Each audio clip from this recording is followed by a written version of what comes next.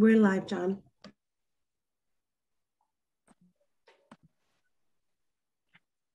Recording to the PC has begun. Vote as well started. Backup is rolling. Thank you. Good afternoon and welcome to today's remote New York City Council vote on the Committee on General Welfare. At this time, would all panelists please turn on their video for verification purposes? And to minimize disruptions, please place all electronic devices to vibrate or silent mode. Thank you for your cooperation. Chair Levin, we are ready to begin. Thank you very much, Sergeant. I'm going to gavel in here. Good morning, good afternoon, everybody. I'm Councilmember Steve Levin, Chair of the Council's Committee on General Welfare. I want to thank everyone for attending today's important vote. The three pieces of legislation that I'll be sponsoring that we are voting on today will make strides in improving outcomes for young people in New York City who are experiencing housing insecurity and homelessness.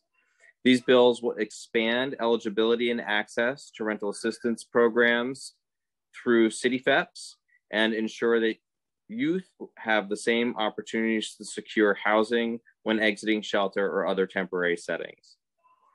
Proposed Intro 150 would require the creation of a task force regarding the transportation of students in temporary housing. The task force would issue a report assessing barriers to arranging transportation for students in temporary housing and recommendations for addressing those barriers. The task force would also report on any recommendations that are implemented 12 and 24 months after its submission of the initial report. Proposed Intro 148 would allow youth who have spent time in foster care to be eligible for City FEP's rental assistance vouchers. Any 90 days of the previous 2 years spent in foster care would count as time spent in shelter for purposes of determining eligibility for the vouchers.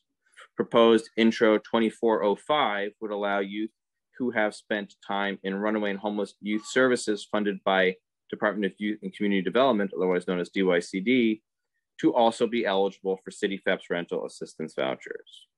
We have a responsibility to the young people of the city to ensure that, that whether they are exiting out of a youth shelter or the foster care system, that they are eligible to find opportunity and to thrive.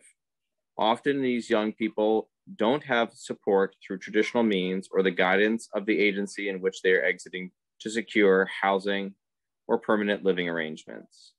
As we have heard from advocates and young people themselves, adult shelters are inadequate at best for this population and often dangerous and chaotic. Many young people experiencing homelessness identify as a member of the LGBTQIA+ community, and those in foster care or temporary settings are more vulnerable to violence and the very real safety risks of shelter and unstable housing. Further, homeless youth have been long waiting on vouchers through the City FEP's program since the mayor pledged access to this program for youth in early 2017. I'm deeply grateful to the advocates and young people who have informed this legislation. It is long overdue that we rectify this problem for young people in the system. I'd like to thank the staff of the General Welfare Committee, Aminta Kilowan, Senior Counsel, Crystal Pond, Senior Policy Analyst, Natalie Omari, Policy Analyst, Julia Haramis, Finance Analyst, and Dan Krupp, Finance Analyst. I'd also like to thank my Chief of Staff, Jonathan Boucher, and my Legislative Directors, Elizabeth Adams and Nicole Hunt.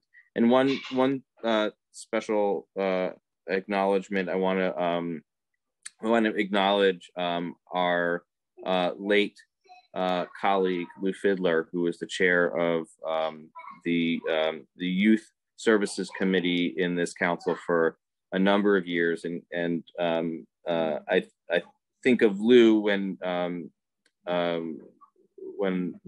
proposing this legislation, 2405 in particular. He was so dedicated to the young people in the RHY system, and I can just imagine, his righteous indignation at the fact that any of those young people are exiting that system and having to go into the adult shelter system in order to access a rental assistance voucher. And so, this one is for Lou. With that, I'll turn it over to the clerk of the committee. Thank you. Good afternoon, William Martin, Committee Clerk, roll call vote, Committee on General Welfare, proposed introductions 148A, 150A, and 2405A. All items are coupled. Chair Levin. Thank you. I vote aye on all. Thanks. I'm losing it there. Gibson. Congratulations, Chair Levin. I vote aye on all. Thank you. Gordenchik.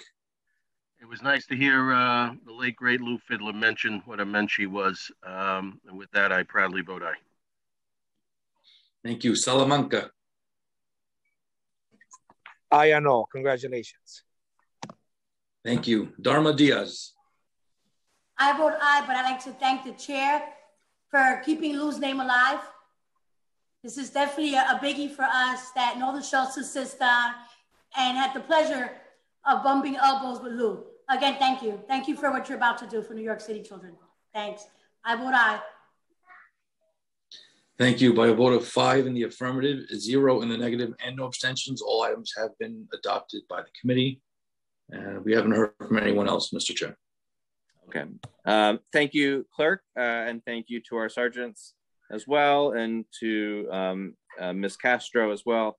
And with that, I think so. We'll adjourn now. Is that right, Mr. Martin? Yes, sir. Okay.